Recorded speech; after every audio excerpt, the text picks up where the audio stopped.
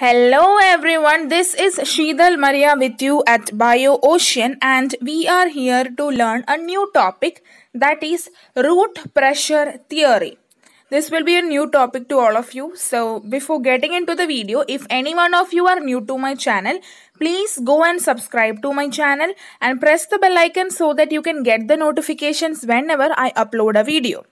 This root pressure theory was proposed by Priestley in 1916, but the term root pressure was suggested by Stephen Hales in 1727. According to this theory, action of sap is due to an upward positive hydrostatic pressure developed in the xylem sap of the root system. It is called root pressure. Root pressure is believed to push the water column upward along the xylem. Root pressure is an active force generated by the active absorption of mineral ions, and accumulation of mineral ions in the xylem sap makes it concentrated than the soil solution. This difference in the solute potential is believed to provide the driving force for absorption and upward conduction of water along the xylem tube. The two evidences that support the root pressure theory are guttation and bleeding. Guttation is the exudation of droplets of liquid water from leaf margin, while bleeding is the slow exudation of watery solution from the cuts made on the plant body. Root pressure is only a weak force. It can push water only up to few meters, and so quite it is insufficient to lift water to the top of the most of the trees. Hence, it has less significance in the life of transpiring plants.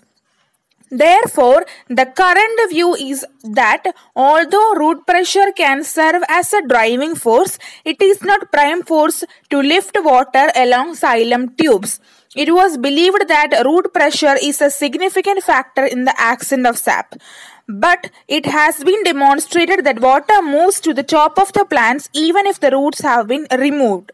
Moreover, the magnitude of root pressure is about 2 atm, which is just sufficient to raise the water level up to a few feet. Thus, it is widely accepted that the root pressure is not an adequate force to account for the movement of water to top of tall trees. The major objections raised against the root pressure theory are: action of sap has been observed in plants whose roots were removed.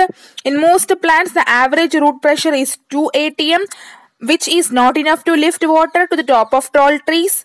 Root pressure is not observed in conifer trees and also in plants growing in cold, dry or less aerated soil, even though action of sap is normal in them.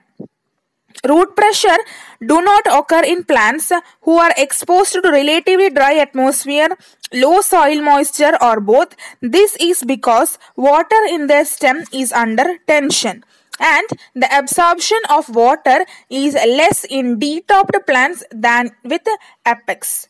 That are the limitations of this root pressure theory. This is the overall idea of root pressure theory. Hope you understand it.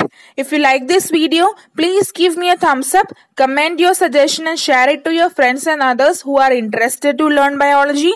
And if you have any kind of doubts, please let me know through my email ID that I have provided. Thank you for listening. God bless. Thank you.